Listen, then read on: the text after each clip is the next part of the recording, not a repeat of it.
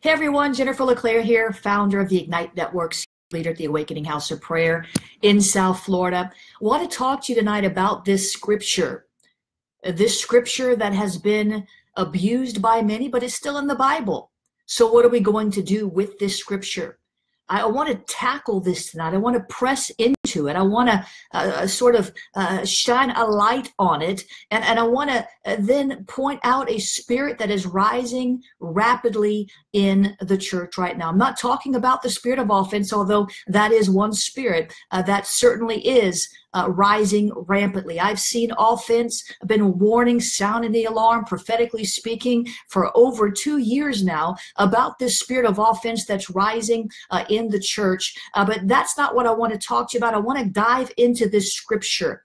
I want to press in to this scripture. There's 2 scriptures in the Bible that essentially say the same exact thing. I want to read those to you, and I want to tell you what it means and how we are to respond to this scripture. Is it abuse or is it truth? Is it abuse or is it truth? Let me read you the scripture. Let me just pray first in the name of Jesus. I thank you, Lord. In the name of Jesus, we come to you today, Lord, seeking balance, seeking truth, seeking revelation, seeking wisdom and understanding. God, help us, Lord, to sort out what you're saying in these verses that are in your Bible. Father, I thank you that you give us clear insight today. And I thank you that we can come to you working out our own salvation with fear and trembling, with a healthy fear of the Lord, with a fear of the Lord that's strong enough not to want to abuse the word and not to want to fall short of it purposely, intentionally, maliciously.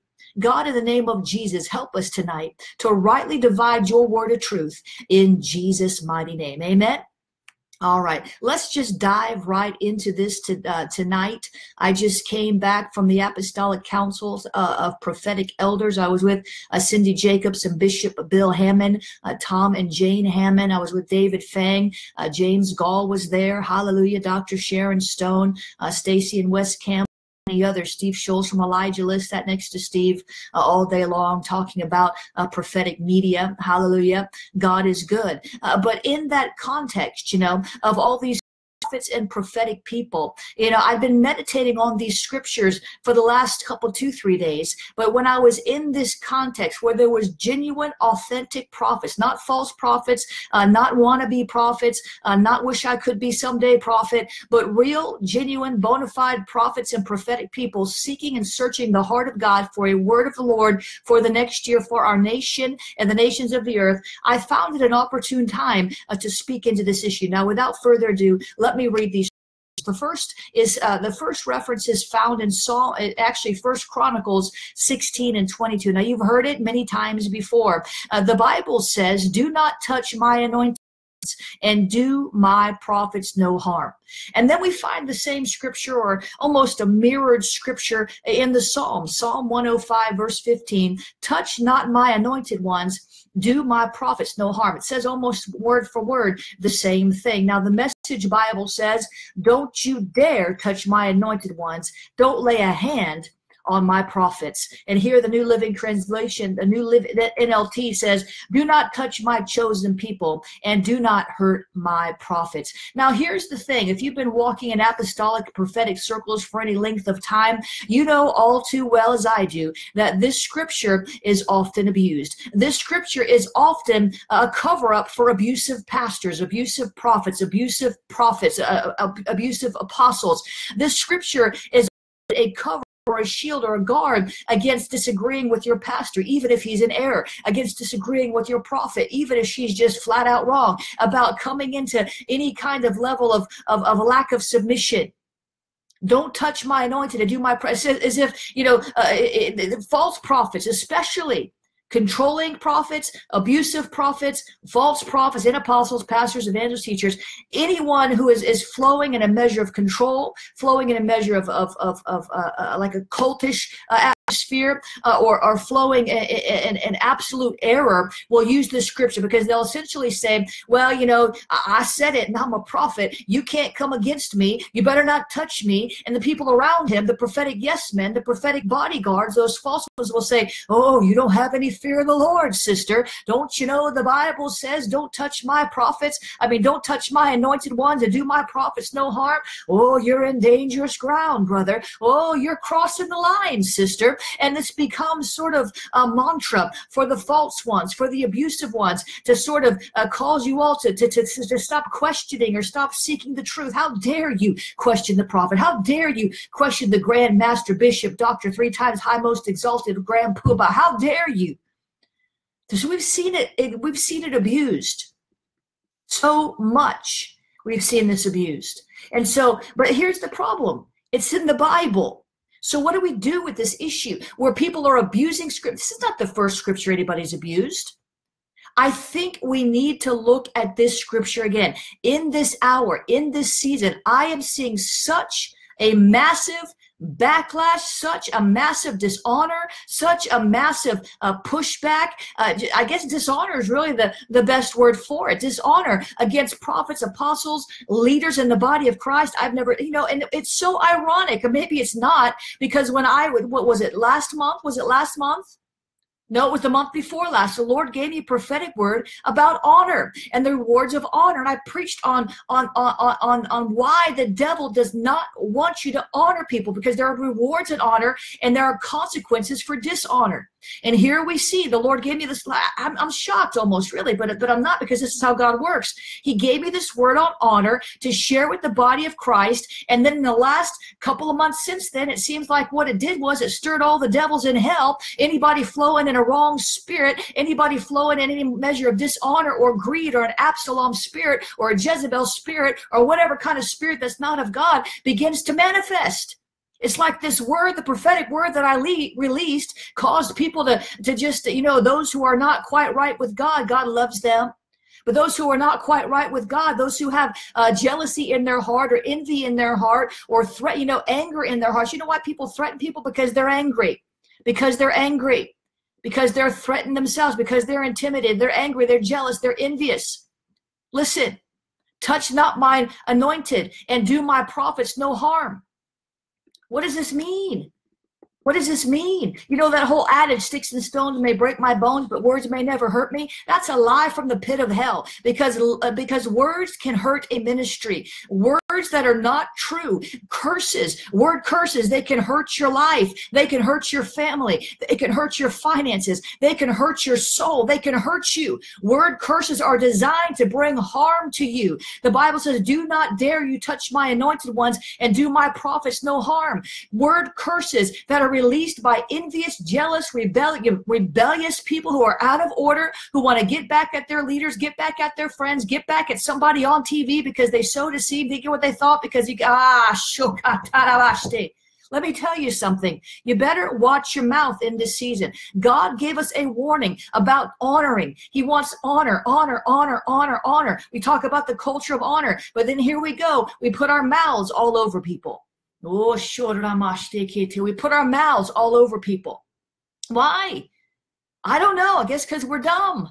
Like Frank Summerall would say, the spirit of gum had come upon us. Here's the thing. This scripture does not mean that we're supposed to throw our brains to the sidewalk and not think about a prophetic word we received, or not think about a teaching we hear from our pastor. We're supposed to process. We're supposed to judge a righteous judgment. But judging a righteous judgment is different than judging a wicked judgment, because you got offended, because you got hurt, because, oh, you don't want to submit to your spiritual father, your spiritual mother anymore. Everybody's like, oh, you're my father, when you're getting the opportunities on the platform. Oh, that's my spiritual mama, when they're shouting you out on Facebook. Oh, but let somebody bring some correction, and oh, dear God, that's a false apostle.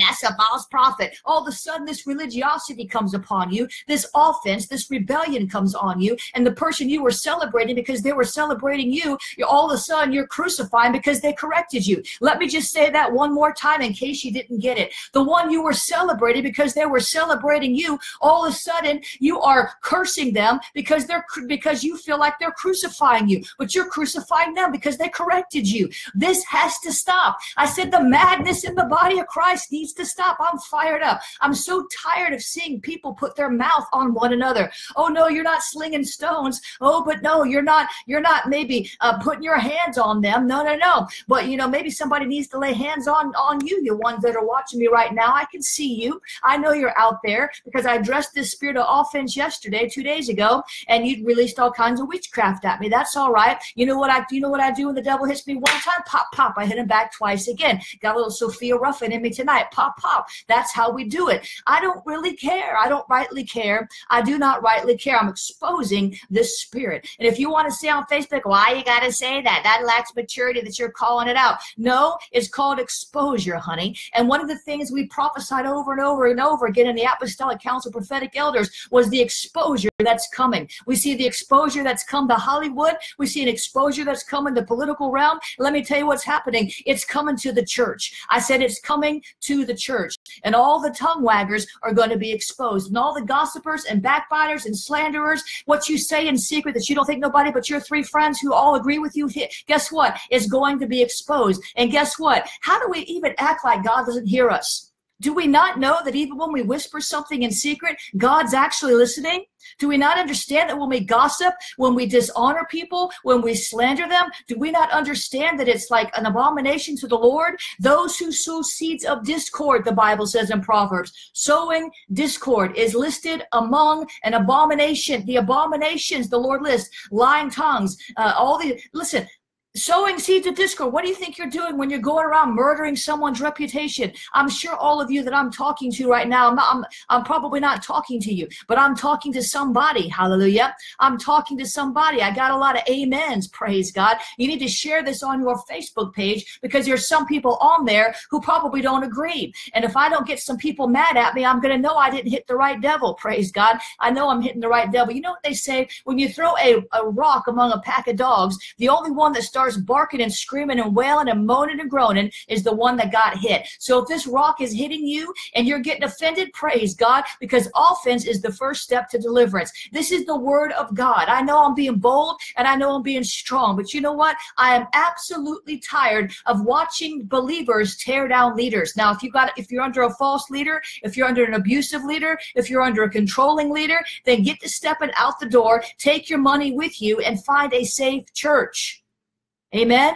But if you're just rebellious and you just don't like being corrected and then you want to go slander somebody, oh, you know what? It's bad. You need to repent.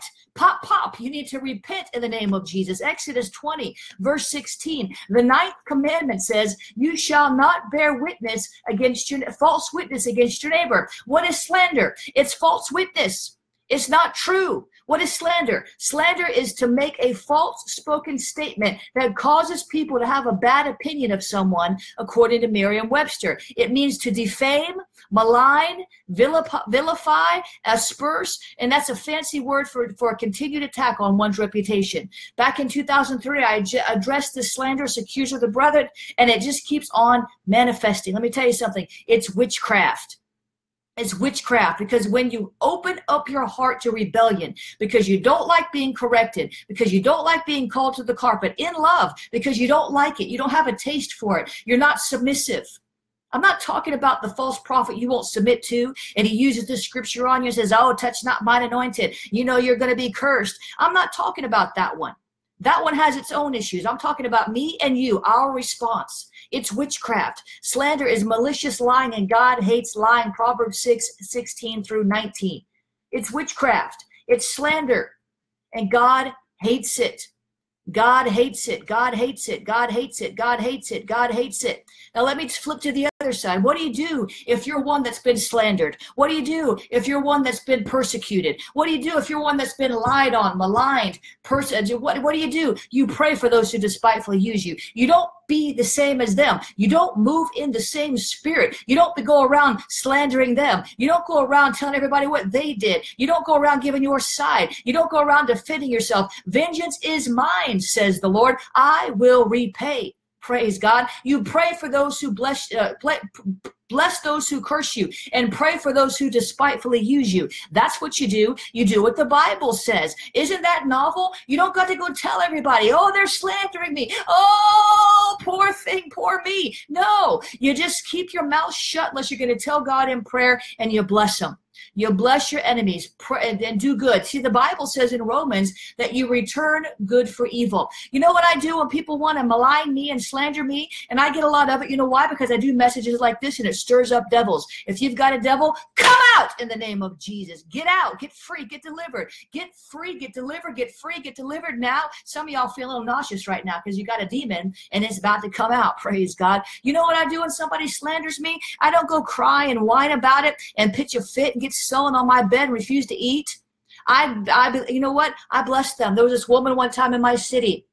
She was a pastor. For some reason, she didn't like me. She was threatened. So she began to talk slander about me and align with other people in my city to make up abominable lies about me. You know what I did? Hallelujah. I sent her a book on revival, and I wrote on the inside, praise God, I'm so glad there's another woman in my city, and we can contend for revival together against all these religious spirits who want to see us fall. You know what I did? I blessed her. I sowed into her life. I spoke a kind word. I released the will of the Lord. I didn't run around saying, oh, this horrible religious woman, she's so nasty and she's lying about me. Oh, poor me. I don't have a pity party. I have a God party, a Holy Ghost party. Amen. That's what you need to do. If you're being slandered, listen, protect your heart, guard your heart, forgive. See, when you pray for those who despitefully use you, you're guarding your heart. You're insulating your heart from the pain, from the woundedness. In other words, when you pray for somebody, instead of getting mad at them, you sort of begin to have God's heart for them. Amen? Whether it's your enemy or somebody that you like or that you love. I want to pray for you in just a minute, because I know so many of you watching me, you're in this season where some of you, you're under a controlling leader. You're under a controlling leader, and he or she is telling you, don't touch mine, anointed, don't do my product. They're using this scripture as a weapon against you. What we need to do is use this scripture as a weapon against the enemy. Amen. A weapon against our own flesh when we're being rebellious. We need to use this as a circumcision tool to circumcise our heart again. Or we need to use, but sometimes abusive leaders use it as a weapon. And I get that. I get that. I want to pray for you in just a minute. I want to remind you, you need to sign up for my mentoring and prayer and intercession program. It starts in January, but I'm taking signups now, and you get 6 free downloads when you sign up. And nothing will be activated until January, but I have to put the word out now so we can build the class. Amen. There's also a special discount for Ignite members. If you're a member of the Ignite Prophetic Network, you get a 15% discount on the program. You're going to want to go to schoolofthespirit.tv, schoolofthespirit.tv. Go there, register, get your downloads, and get involved. This program, this mentoring program, is going to change your prayer life drastically. Dramatic improvements in the records of prayer answers you're seeing. Some of you just don't know how to pray as you ought. Praise God. On Sunday at ahop.tv, we are having a special event at 1:30. If you can't watch it at 1:30, go register anyway, because you can watch the replay. I'm going to be teaching on the seer's anointing and activating. There's no distance in the spirit, and teaching. Many people don't know what a seer is. They're stuck. They don't know what it is, how it functions. Are all seers prophets? Are all prophets seers? What is going on? How do you tap into that realm? You don't have to be a prophet to prophesy. You don't have to be a seer to see in the spirit. Amen. Hallelujah. You're going to want to go to ahop.tv to sign up for that. If you want to sow a seed in this ministry, go to paypal.me/Jennifer LeClaire. Amen. On the Ignite Network, if you want to join that because you're trying to get the discount line, let me just say this. You can go to ignitenow.org, okay? Find out about that. Let me pray. Father, I thank you in the name of Jesus. Lord, we have rightly divided your word of truth. We're not to use this word as a weapon against other people who don't agree with us. So, Father, I lift up all those right now in Jesus' name who have been hurt and wounded by an abusive, controlling pastor, a false prophet, who used this scripture as a tool of submission to keep them pressed down, to keep them oppressed, to keep them shaken up, to keep them in the fear of man. I break the fear of man off you right now in Jesus' name. I break this a cycle of abuse off your life. I see somebody out there right now. I see in the spirit you're under a pastor right now, and the lights just came on. They're using the scripture against you. You've known you need to leave this church for a long time, and you're there out of a false loyalty and also because of a fear of man, which you think is the fear of the Lord, but it's not the fear of the Lord. It's the fear of man. Don't fall for it. Father, I thank you that you set the captives free from this abusive paradigm that's in part of the church in the name of Jesus. And now, Father, put the fear of the Lord in our heart. Lord, help us. Lord, give us the spirit of fear of the Lord, that we will not gossip, slander, talk bad of, or curse people in leadership or each other. You told us to give honor to who honor is due. I thank you, Lord, that we will walk in honor. We will walk in peace with all men as far as it depends on us. Give us the grace, God, to do it in the name of Jesus. Help us to walk out our salvation with fear and trembling. And right now, I bind all retaliation against this broadcast, against speaking the truth. All the Christian witches out there who want to shut me down, I say radical encounters of the love of Christ are coming your way, and the deception is breaking off your mind. I bless you in the name of the Lord with the peace of God, with every spiritual blessing. Rock their world, God, with an encounter of your love in Jesus' name. Amen. Amen. Praise God. I cannot see the comments anymore, but I love you guys. Find me online at jenniferleclaire.org. I'll be back with you in the morning for our prophetic prayer right here, 6 a.m. Don't miss it. Bless you.